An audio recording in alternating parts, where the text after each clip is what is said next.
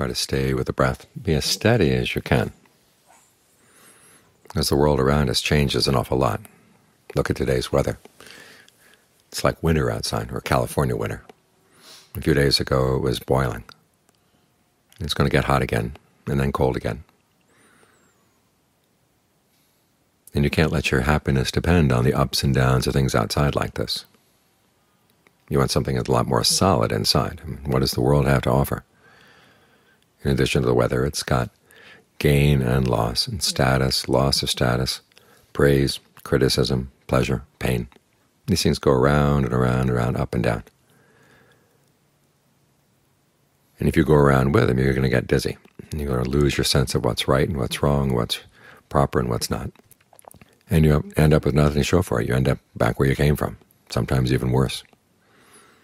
So it's when you get the mind solid and steady inside, that's when you've got something that's really reliable, a basis that you really can place your happiness on, and trust your happiness too.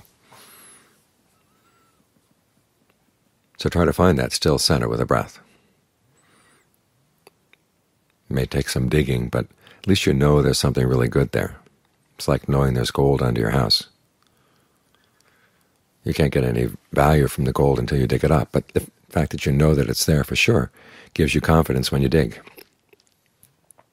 that something really good is going to be there.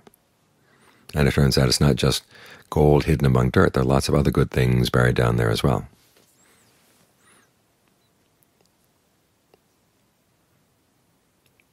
So take the time to make the mind steady as you can.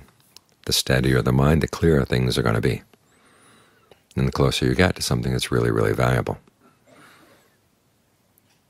As for the ups and downs of the world, let them be out there in the world. You don't have to bring them inside. We're the one that creates the bridge. Sometimes we complain that the world is too much with us. It's too heavy on our hearts. But that's because we created the bridge, opened the doors, opened the windows, let everybody come in. You have to be able to break that bridge and know when to open and close the doors so that you're safe. It's like looking after the temperature in your room. Okay, when it's cold outside, you close the window. When it's hot outside, you close the windows during the day, you open them at night. You figure out the right time and place for letting outside influences in and knowing that there's a time when nothing should be allowed in at all. So make this home inside a real home and not just a bus station where everybody can come and go as they like. And you'll find that you really benefit. Your happiness is a lot more secure.